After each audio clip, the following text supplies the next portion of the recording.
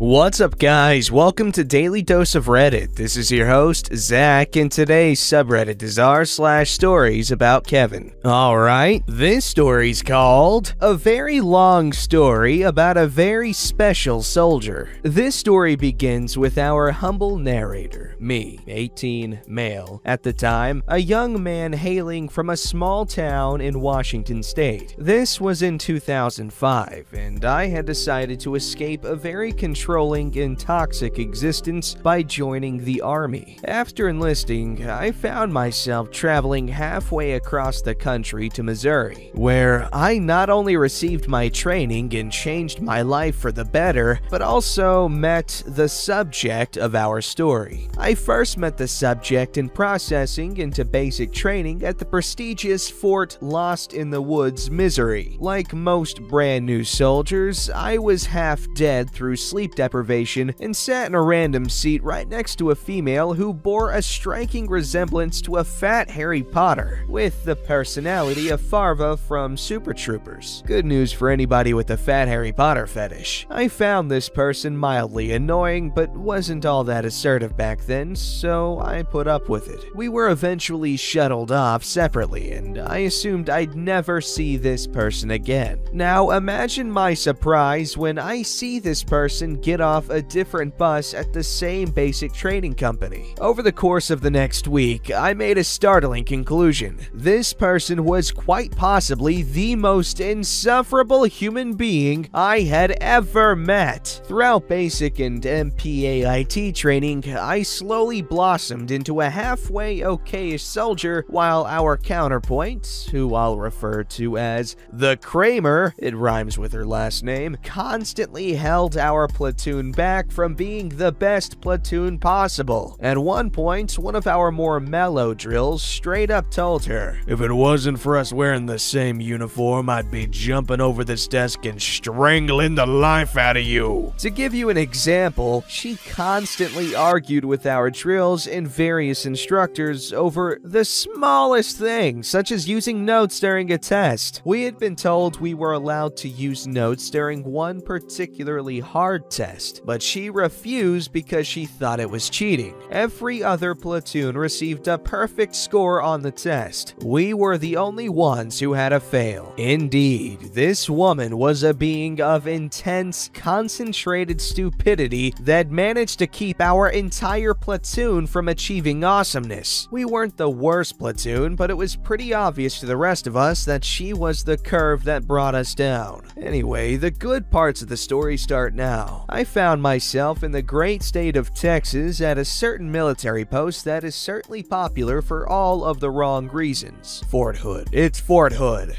I had initially reunited with a good friend of mine, Party Boy, not the famous one I had graduated with. At work, he was an amazing soldier, but after hours, he was a true force to be reckoned with. I have many humorous stories about him, but right now, he's not the focus. You've probably already figured out by now that Kramer made it to Fort Hood as well. Wouldn't be much of a story if she didn't, right?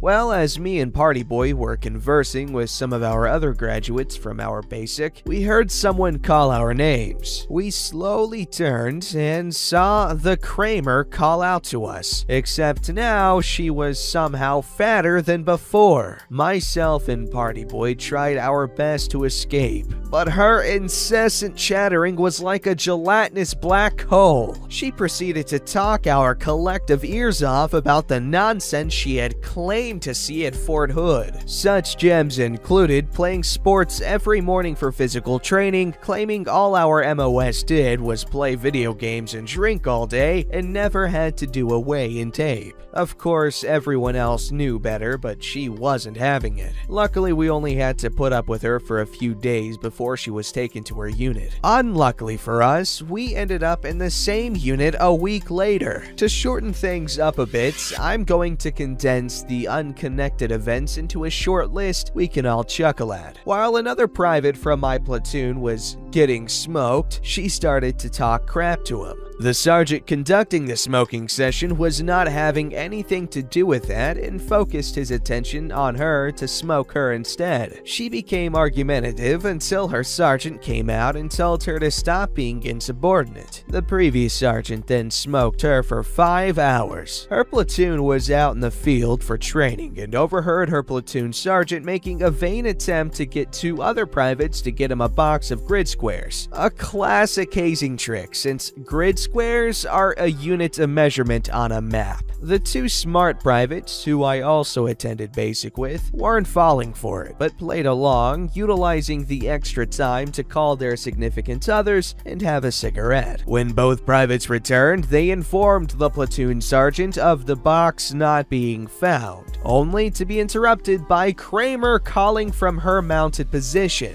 Hey, are you talking about those wheat crackers? I have a box right here! While holding up a box of Triscuits. The whole camp didn't stop laughing until later that night. Snuck into Party Boy's room and stole his beer, cigarettes, and grandfather's heirloom lighter. Then lied about it for a week until a shakedown occurred and a whole bunch of other stolen goods were found. She lost her room key at one point, and instead of getting a new one, just started leaving her window unlocked. Well, a couple of our other soldiers decided to cover her window in OC spray, or pepper spray. Apparently, after she opened her window, she wiped some sweat from her brow and proceeded to be burned. She was promoted to the rank of Private Second Class, and immediately assumed she had authority over anyone lower ranking than her, including me, even though I was literally pinned 2 seconds after her. She was quickly put in her place by an NCO after she tried butting into a counseling session. She showed up to a barracks party and proceeded to get hammered to the point where she passed out, blocking the fridge while sitting up. The guys at the party decided to drag her down to the picnic tables and left her. She was then found by a passing sergeant who notified her leadership. She tried to claim she was partying with a few others, but they denied she ever showed up. Now the kicker.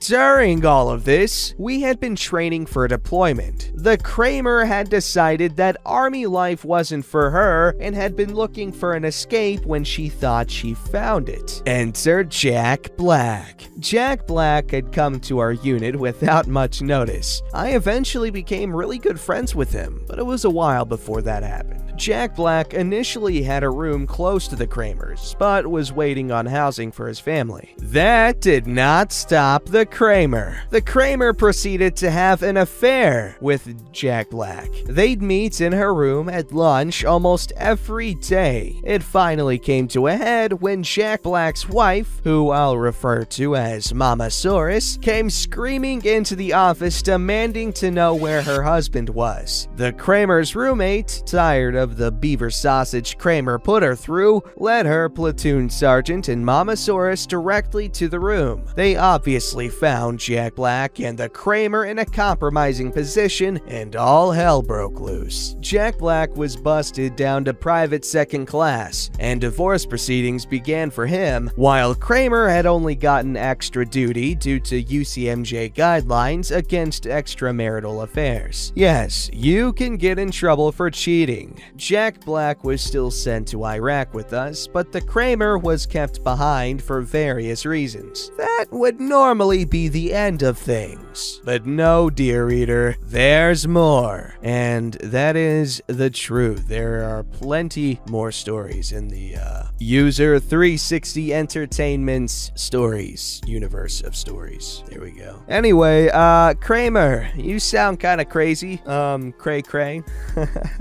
That's kind of funny. The crazy part is, I would never assume that Jack Black would have an extramarital affair with Harry Potter. It just doesn't seem like him. But it also sounds very like him, so who knows. This story's called Kevin Helps Himself to Power Tools. I'm henpecking for wanting them back. On Mo blah blah, we'll edit for formatting when I get my PC set up again. Excuses, you lazy person. Followers of my Kevin encounters will be painfully familiar with my dip duty housemate, Kavina, 24 female, but this story actually involves my other housemate, a 22 male. Let's call him Jim this time. And Jim's father, Kevin. Thankfully, we are in the process of moving out from the current house share and into our own places. But as they say, let's not count our chickens before they hatch. So Jim has spent the last couple of weekends up at his dad, Kevin's place, sorting things out, ready to move in,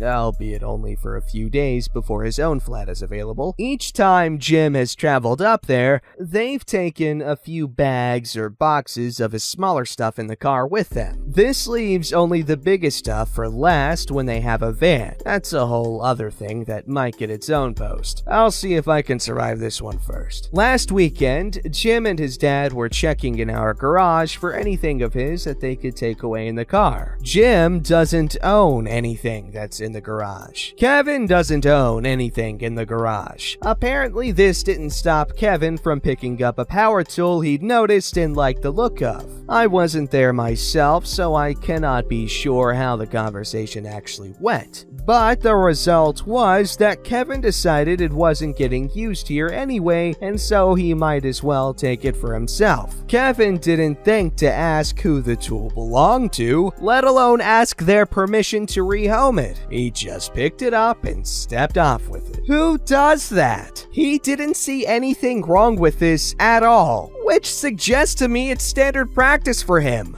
That worries me. How many things has he accidentally stolen from people over the years just because he liked them? That's what 2-year-olds do. They see something they want and they take it. 2-year-olds haven't yet developed their sense of consequences or morality. What excuse does a grown-ass man have for this same thought process? Anyway, so the tool was taken on, I think, Sunday afternoon, while I was also away sorting my own life out. On Monday, Jim and I were having a chill discussion about who owns what so we can plan packing and removal to the correct places. Thinking room to room, we got to the garage and I started listing off the items I could remember off the top of my head. There's a pressure washer in there that's coming with me, a hose, a drill. I think there are a few tools in there actually that I still need to pack up. Oh yeah, there was an angle grinder in there too. Whose is that? That was here when we moved in. Oh right, well my dad's got it. What? My dad took it with him. Why? What? He spotted it and said he'd make use of it. What? Does he often go to other people's houses and just steal crap he can make use of? Well, if it's not ours anyway. If you didn't know who it belonged to, he definitely didn't. But still thought it'd be fine to just take it without bothering to find out? Maybe ask permission? No?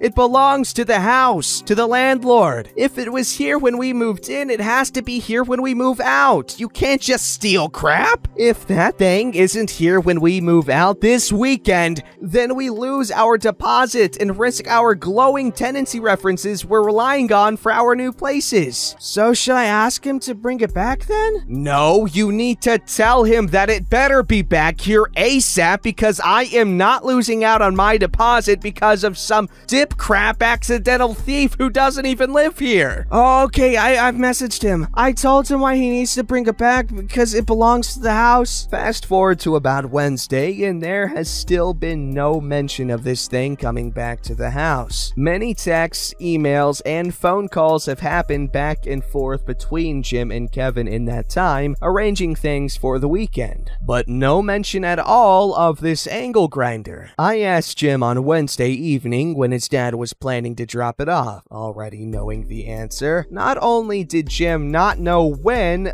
but with no mention of it at all, he wasn't sure if he was planning to ever bring it back. Sensing the 20-ton hints I was dropping on his head, Jim called his dad and asked straight away about the angle grinder. I was packing up at the time, so I couldn't stick around for the conversation, but the result was at least a confirmation that Kevin would return it this week. Good! He shouldn't have taken it in the first place. Yeah, apparently it doesn't work. And that's the reason he's bringing it back? Because it doesn't work? You know what? At this point, it's clearly not worth it. I shouldn't have to explain to someone twice my age the concept of theft or property rental inventory. If he's returning it, he's returning it. It's clearly too much to ask for him to do so for the right reasons.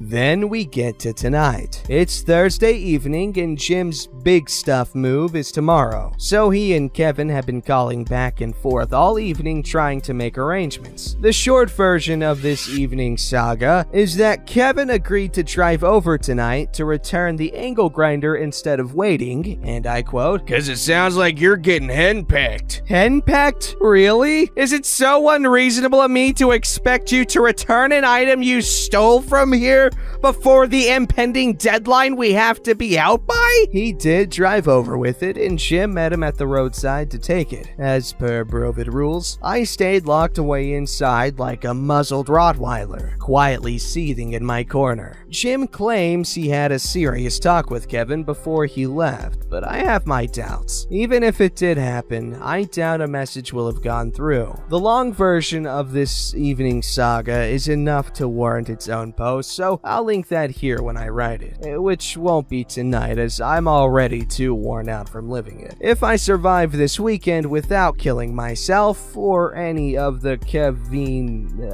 collection around me, I'll likely post here about the events. I just assume at this point that there are more Kevin moments to come before I can finally hang up my Kevin wrangling gear. I'm not gonna lie, that sounds like an incredibly frustrating thing to deal with, and yes, that does irk me when someone does something but not for the right reasons. Like, yeah, you're watering the plants, but not because you're trying to keep them alive and not dead, but because you think plants like the smell of water, so you're just having them smell it. You get what I'm saying. This story's called "My Ex-Wife Thought World War II Was Just a Movie She Watched." My now ex-wife was a bit of a kavina. On one of our first dates, we decided to watch a movie and have dinner at my place. We decided to watch American History X. So anyone who has seen the movie knows the scene where Edward Norton starts screaming at his mom's Jewish boyfriend. Well, we get to this scene and my ex-wife pauses the movie and, I crap you not, says, So these National Socialist German Workers' Party guys and these Jewish people, they have an issue with each other?